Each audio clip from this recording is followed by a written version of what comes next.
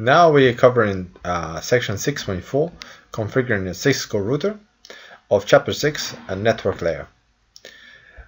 Now, configuring router configuration steps, the first thing we need to configure is assign a device name. Why do we not want to assign the names? Well, imagine you have 5 routers. If every router is called router, you won't even know which router you are configuring. So to distinguish which router you are configuring, you give it a name. Now the name is locally significant only. You can have all the routers with the same name, but it's just for you to differentiate what router you are configuring. Then we have to configure the password. So set password. Secure privilege exec mode access using the enable secret command. For example, if somebody is in user mode and they type enable, they will get to the privilege mode. You want to secure that. You just don't want anybody to type enable and get to the privilege mode. So you give a password. You need to give a secret password. And then secure exec mode using the login command on the console port and the password command to set the password.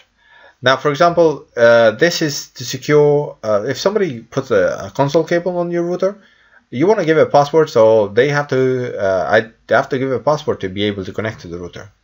You don't want to, as soon as they put the console cable, being able to access the router. Then that's local. If they are accessing the router remotely, then obviously we have to configure the VTY ports passwords. Then these passwords, not the secret. Secret is always encrypted, but the login password, line passwords, are not encrypted by default. So you want to enable a service called password-encryption, which is a global configuration command that will prevent password from displaying the plain text. It will encrypt them. Okay, the encryption is very weak, but there's small encryption. Provide the legal notification using the banner, message of the day, MOTD, global configuration command. Now, this is important. You have to give it banners to your routers. You have to, for example, provide the legal information or notification. So, for example, if somebody tries to hack to your router and has access to the router, and you caught that person and you take him to the court, and the person is going to say, well, I didn't know, I couldn't connect to his router. That's the reason why you are giving this notification. You're saying, okay, well, only authorized users, and unauthorized users will be prosecuted, and so on.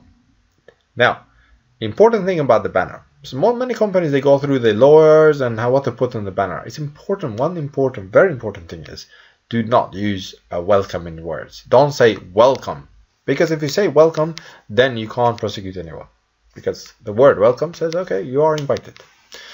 Then save the configuration. Use the copy run to start, or start to run. Copy run to start. We want to copy the running configuration to startup configuration. And then we use the show running config to verify the running configuration. The interfaces or LAN interfaces, we need to configure them. If you want to access to the LAN local network, we give an IP address, including a subnet mask.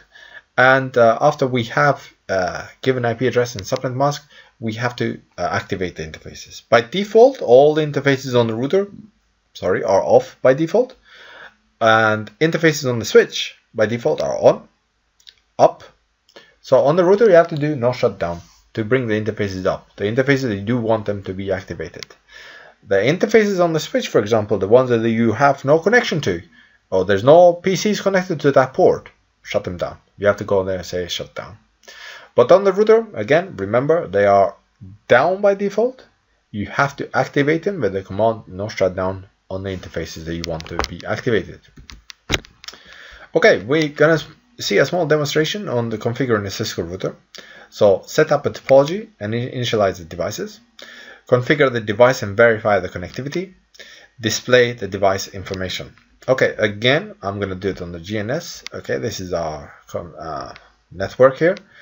The router R1. So I'm going to just shrink a little bit so we can see it. This is R1. Okay, just going to see the network as well. That's a network. Okay, so first I'm going to see if there is any configuration. So show, I can do show running config. Let's see if there's any configuration there. No, there is the line configuration. So show IP interface brief. No configuration there. Okay, so again, it's my thing. Learn how to do all the configuration on the notepad.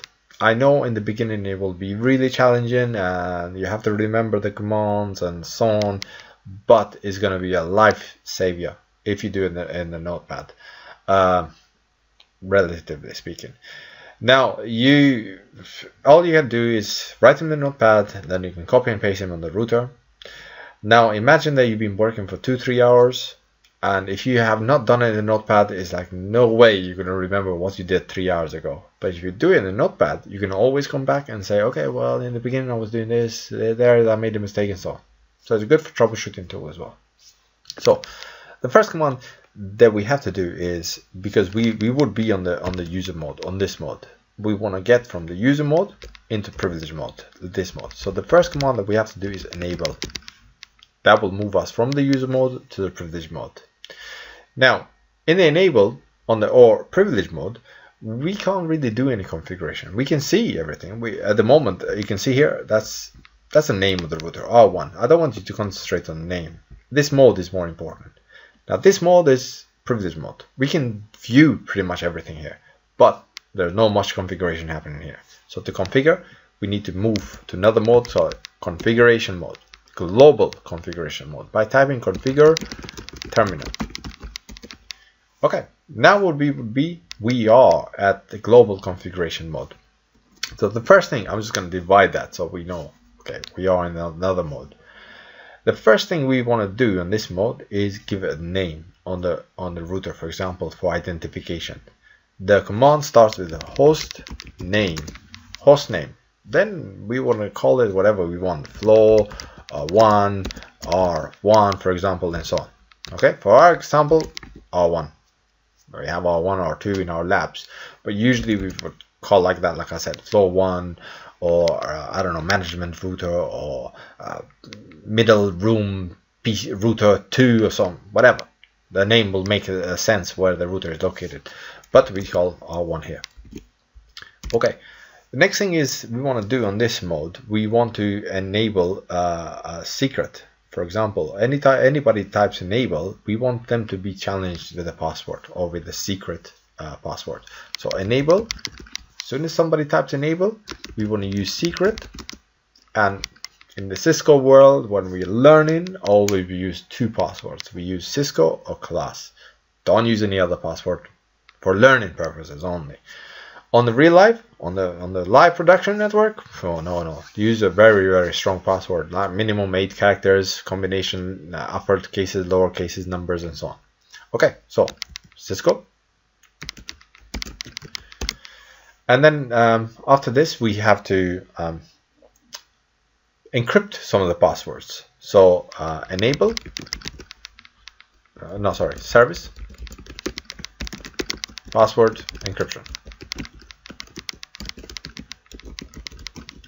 Service password encryption is going to encrypt all the passwords that they are clear text by default. For example, the enable secret password is encrypted anyway. Default encryption, it will be encrypted. Some of the password, like line password, console or VTY line passwords, they will be on the clear text. We can encrypt those passwords. And another one, no IP domain lookup. What this command is going to do is, in case you make a mistake, a spelling mistake, it's going to not search the domain for that spelling mistake you created. If you do a spelling mistake and you don't have this command, the computer is going to think that, okay, well, he's trying to telnet to blah blah blah. You think you have misspelled, and you're gonna be waiting there for a long time until it realizes there is no blah blah blah on your network. Okay. Then I'll move to the line. So line console 0. This is when somebody puts a console cable on your router. We want to give them to be challenged with a password. So password Cisco or class. Let's use class here. Password class. So they need to use the password class once they log on, or once they put the console cable in. Login. So login says, okay, I'll use this password I just typed to as a login, because the passwords could be located somewhere else as well. So in this case, we are using this password here. And exec timeout, I usually like this, exec timeout 00, which means don't time us out. If we are idle for so and so many minutes, don't time us out. By default is 10 minutes. If you don't touch the keyboard on the router for 10 minutes, it's gonna log you out. This says never log us out. So 0 minutes and 0 seconds, it never logs us out. Default is 10. Now in the production network, you will use 5, for example, 5 minutes or even less.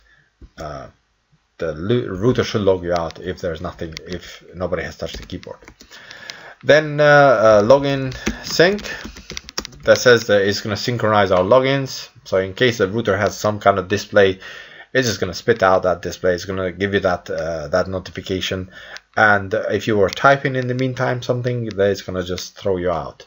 So this is going to synchronize. It's going to keep in the memory what we would type in, give us the message, then display what we were typing before. The next section that we go to is a line VTY024, and again, when somebody remotely telnet or SSH to our network, to our router, then we want them to be challenged with the password. So password again, class here, and login. I could use exec timeout here as well, but not recommended at all in here. Okay, the next thing to do is the banner. So banner MOTD. So banner was the notification for to warn people. Only authorized users they can come in. The banner, you can get great banners, really like inventive banners and so on. The banner has to start with a key and finish with the same key, right? So for example, say that I start with a $sign here. This will continue. This will be my banner until I put the $sign again. Okay, so I'll say authorized users only, right? And then I have to finish it with the $sign as well, right? So I started with $sign and I have to finish it with $sign. I can put whatever I want here until the router sees the $sign. That's your banner until it sees the $sign. So for that reason, don't start with something like, okay, I'll start with you. Because if you start with you, then the router sees a U here as well. It says, okay, well, the banner is authorized. So it just says authorized. So always start the banner with some character that is not going to appear on your banner. The last thing that we want to do is we want to copy this configuration from running config to the startup config. So copy running config to startup config. Right? I can type it like this, all of it, or just so it doesn't appear, so I can like this. It appears on the same line. Okay, the banner is on the global configuration mode, yeah. So I can copy this and stick it here. All these configuration that we did here is a global configuration mode configuration. So hostname, it's globally takes effect on the router. Enable secret globally takes effect on the router. Service password global, every password will be encrypted. The no IP domain lookup is a globally affected command, and then the banner obviously. Then these stones are just like more specific commands. What else we have to do? We have to give it an let's just copy this and see if everything is working. And then we can do the rest. So highlight all of this, right click, copy, go to my router. So I'm just gonna maximize it a little bit and clear the text. Control ES will clear the screen on the secure CRT. And then I don't need to do anything, just right click here and it will paste all my configuration. So you can see enable there, configure terminal, host name, secret, the password encryption, domain lookup, the banner worked correctly. So it says enter text message, end with the character $, because they saw $sign there, and then my console. So I'm going to copy running configuration to the startup config. Obviously here is not going to work. That is good. Invalid input detected at the marker, because I can't copy from the global configuration mode. So I have to go to the privilege mode first by typing end, and now I can copy the configuration, that command there. So copy, right click. That's it. Okay, now, okay, it says error opening because it's a GNS. So I go back to my notepad and I'll say, okay, well, there was an error here, so I had to put end, right? So in the future, I'll know that, okay, well, I had to put the end there. Okay, I make a small division there. Now what I need to do is configure my interfaces. So if you look at here, these are my interfaces. So 192.168.11.1 and 192.168.12.0 on this side, on this interface. Okay, so I'll open my notepad again, and I'm in the privilege mode now, right? So what I need to do, I need to go to the global configuration mode. So I type configure terminal, and then I have to go to the more specific interface configuration mode. So interface FA00, given IP address, so IP address 192.168.11.1, subnet 255.255.255.0. Okay, let me just widen this even more now. Okay, and then no shutdown, because by default they are down. The interface is on the router. The next interface that I have is FA001. So I'll make a small division there. So exclamation mark will not have effect on the router when it's reading this copy and paste commands. But for me, for my configuration, it does make sense quite a lot by separating the commands. So now the next interface, so interface FA01. And then I'm making a space here, as you can see, a small space, because I know all these commands are like children or child commands of this parent command. That's more like in programming.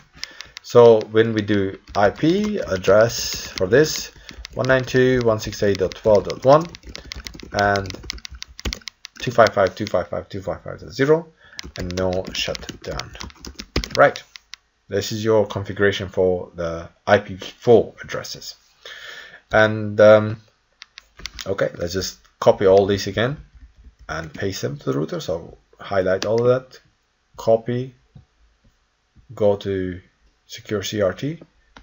Again, let me just make some space and right click. Okay, I can see that there's no any errors, so great, it's working very good. Configure terminal, so the given IP addresses, no shutdown, and I'm getting some messages saying the interface FA00 change state to up, and 01 change state to up, that's a status, and the protocol is change state to up as well. Excellent. Okay, so the next thing is what I'm going to do is I'm going to give an IPv6 as well address. So interface FA00 IPv6 address 2001 DB8 164 : 64. Now that's it. Enter. No shutdown if I want. And for IPv6, I can give a link local address as well. IPv6 address FE80 : 1, and this is a link local address. Now the powerful of a notepad is just you can copy and paste it, right, and just change bits. The notepad speeds up things. So FA01 DB9 here we have, and the link local can be the same as well. So highlight all of these two, right click, copy and paste them. Excellent. And we can view everything. So show running config, or you can just do show run, it's faster. Show run. Okay, so let's see. from here we can see the service password encryption is working. Host name is changed to R1.